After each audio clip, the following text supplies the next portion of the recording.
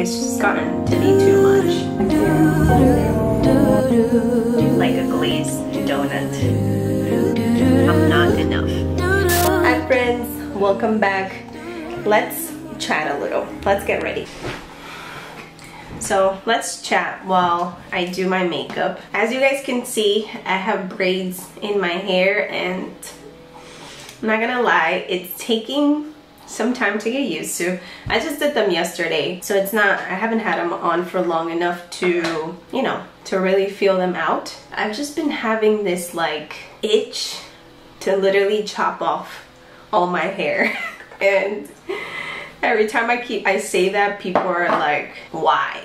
But honestly, I'm just over my hair. I think it's because it's summertime and I just need my hair out of my face. I just used the e.l.f. putty primer, by the way, and now I'm going to be using a little bit of my L'Oreal foundation, just a tad bit, because it's a hot day today. But yeah, I can't lie about not feeling guilty of wanting to chop off all my hair, because, you know, I create content around my hair and beauty related and fashion and all that stuff. So my hair does play a big role in what I do, but I'm just over my hair. Like, having curly hair is a full-time job, literally a full-time job, and I'm kind of over it. So I was like, let me just do some braids so I can like calm myself down before I do something drastic like cut my hair super short. I don't know if it's just me, but I feel like the natural hair community can tend to sometimes be a little like judgmental. And what I mean by that is, like, as soon as I say like I'm tired of my hair, or I kind of want to straighten my hair or whatever, you automatically get judged. It's like, girl, you should appreciate all that hair that you have. You have so much hair and it's so long and it's all this. And trust me, I do appreciate it, because I've worked hard to kind of grow my hair as long as I have and to maintain the health of it. But it's just gotten to be too much. I hope you guys don't take this as I'm just complaining about having the type of hair that I have, because that's definitely not the case whatsoever. I love having curly hair and its like diversities. Like, I love how I'm able to do one thing one day and then another day something completely different. And when fall and winter come, like, I'm not gonna feel guilty for wanting to straighten my hair. I've been seeing things, you know, on Instagram and like YouTube talking about how the natural hair community has become toxic, and I think it's that we are toxic to each other. Like, we don't allow one another to experiment on different hairstyles, and it's like taboo when you say, like, if one day you're like, ugh, I'm over my hair, and it's kind of the same with also when it comes to the type of products that you use. Like, I feel like the natural hair community beats you up for not using curly girl friendly products, and it's like, girl, like, is it really that serious? I know I'm probably rambling too much and not making much sense, but I think moral of the story is, don't bash someone for not doing what you would do. You know what I mean? Like, at the end of the day, I look at it as it's hair and it's not that serious. Also, I just realized that I haven't been even telling you what products I'm using, but I'll have everything in the description. I really wanted to do knotless braids, and my mom and I started doing it, and then we realized, like, this is gonna take 18,000 years, because we were gonna do it ourselves. I bought the hair so we can, you know, add a little bit of hair, not much, because my hair, that was like what I was worried about the most, is my hair feeling too heavy. So we started it, and we're like, I don't know, it if we're gonna do this.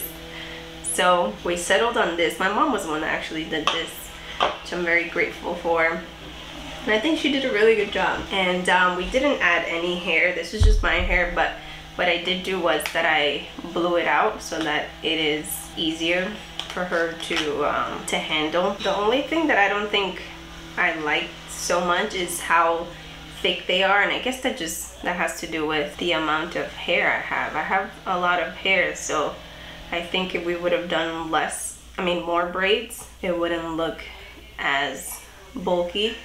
But it was our first time, and I think she did a great job nonetheless.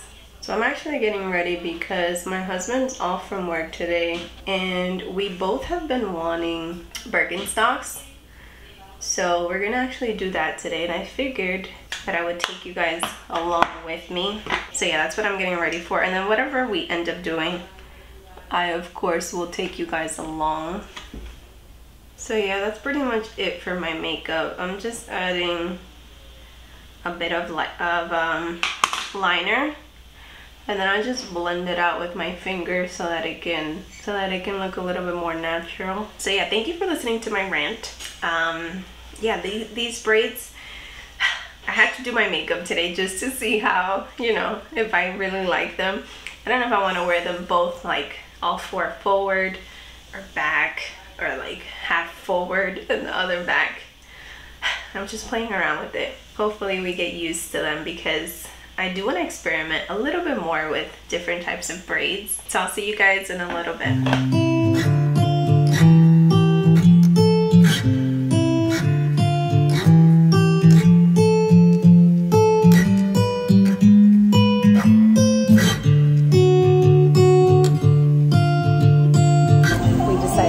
To get some boba. I haven't had bubble tea in ages, so I think that's fine. Yep.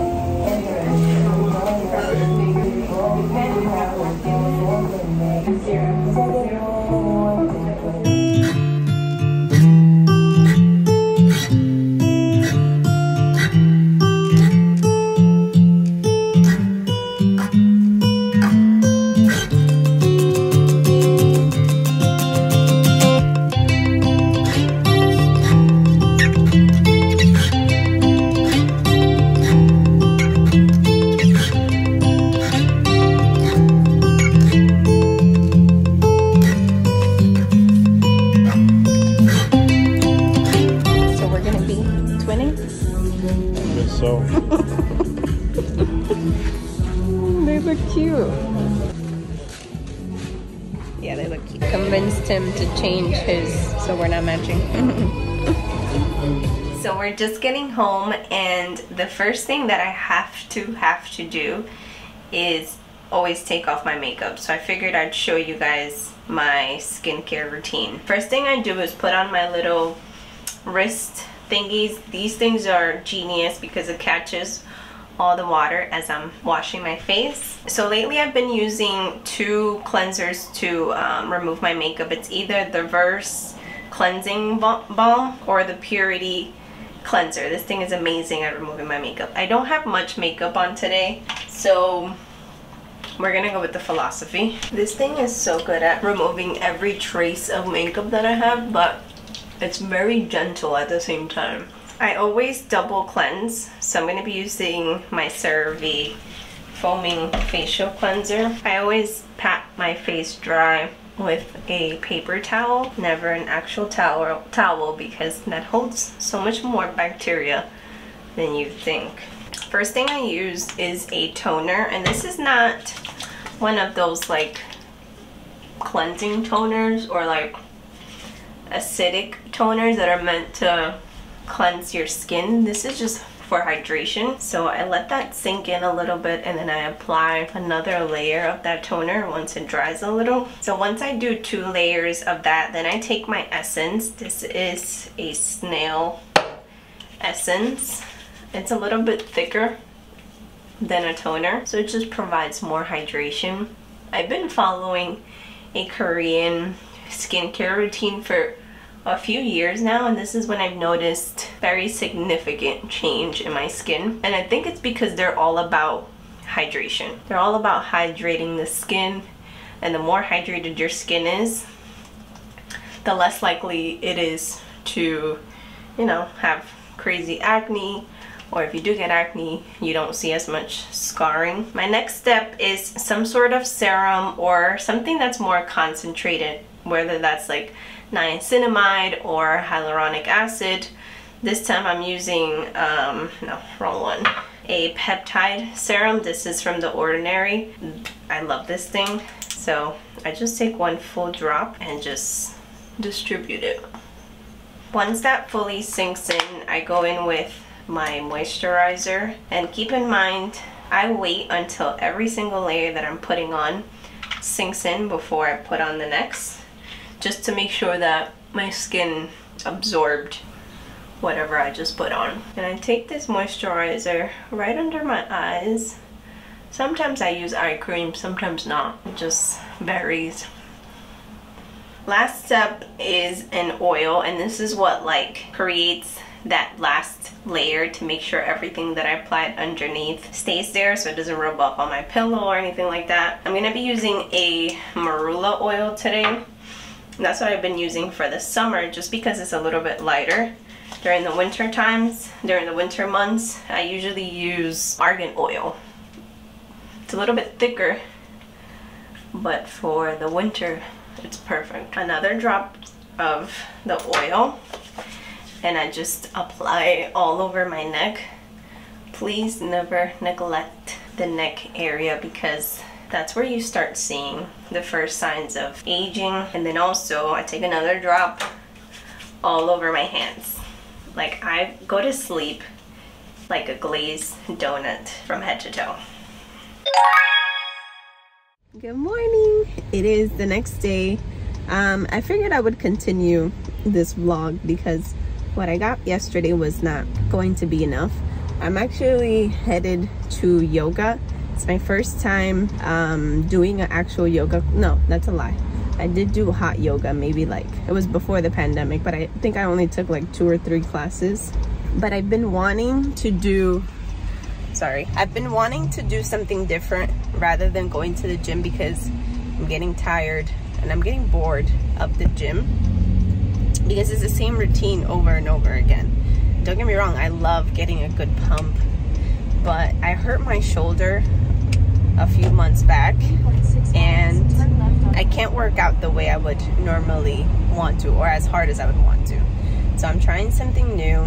You know, one thing I'm looking forward to is making a friend, making some new friends, because I think because I'm home all day, every single day, it's hard for me to meet people, and I guess this is a great way to meet new people, because at the gym is different. Everyone has their headphones in, everyone's there to just get shit done type of thing. So I'm kind of excited for this. So I'll see you guys in a little bit. I'm just driving there now, and hopefully I can record. Hopefully I can film while I'm there. Yeah, so we'll see.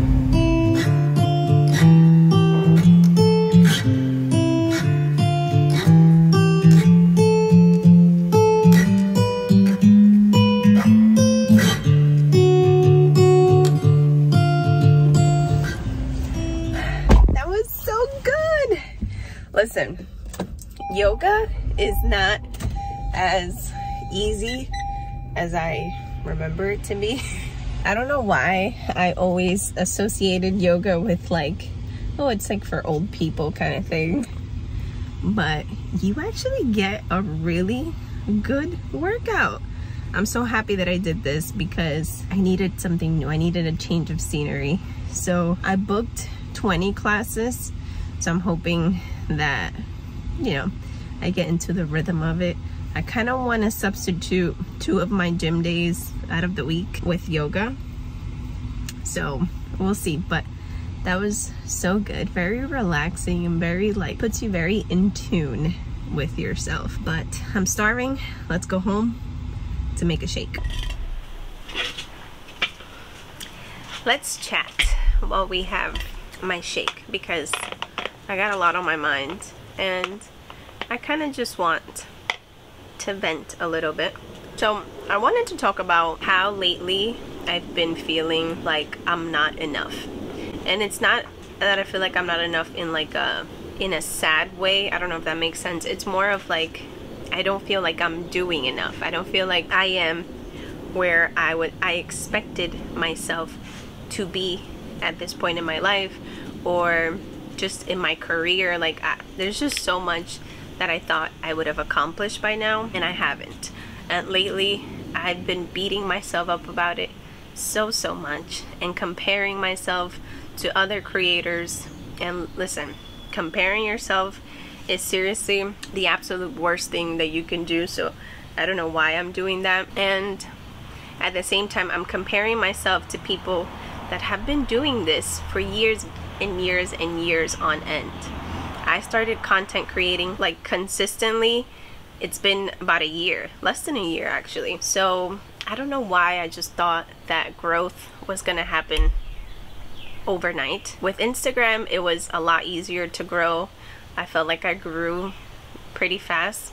With YouTube, it's been a little bit different, and honestly, that's been my fault. That's just been, I haven't been consistent on here. So that 100% lands on me. And I had set myself that goal of reaching 1,000 subscribers, and I was like waiting and waiting. Once I reached the 1,000 subscribers, I kept downplaying it for myself. I was just like, it's only 1,000. Is it really that serious? Is it really that much? And I kept like, I don't know how to celebrate myself, if that makes sense. Like I set that goal for myself to reach 1,000 subscribers, and once I did, it felt like nothing. Like it just felt like, okay, I gotta move on to the next thing, because there's people with hundreds of thousands and whatever millions of subscribers. But at the same time, I had to remind myself, like 1,000 subscribers is a lot. Like think about having 1,000 people sitting in front of you just watching you speak. I happen to think that's amazing. That's a big number. So I just want to say thank you guys for, you know, supporting me every step of the way. My consistency, my shift is now going to start heading more towards YouTube, mainly because I feel like here I can grow a real community and a real family. I just feel like on Instagram and TikTok, it's so fast-paced that you're only seeing a highlight reel of somebody's life. It's like 10, 15, 20-second videos, and you don't really get to know a person. You're just, people are just like stopping by kind of thing. And that's not what I want long term. Long term, I want you guys to be, sorry, Cooper's over there going crazy. Long term, I want a family, like a community. And I know I can get that here from YouTube, because if you're subscribing to me, you're actually seeing my day-to-day life, and you're actually getting to see who I am and what my personality is like. But yeah, that's pretty much it. I just have to keep reminding myself to not focus on the things that I have yet to accomplish, rather than see how far I've come, see the growth and where I'm at today. And just stop like overthinking or trying to like speed up time. I just feel like the closer I'm getting to 30, that's why I feel like I'm just like in a rush. Like I feel like I need to get my life going kind of thing. I just need to slow down, focus on what I can do, and control what I can control, right? I can only control the content that I put out there for you guys. And yeah, I just have to do that. Just do my part, and the rest I know will come. So I'm gonna do a better job at daily vlogging and just showing you more of my day-to-day life, because I love watching vlogs like that, and I think you guys will too. So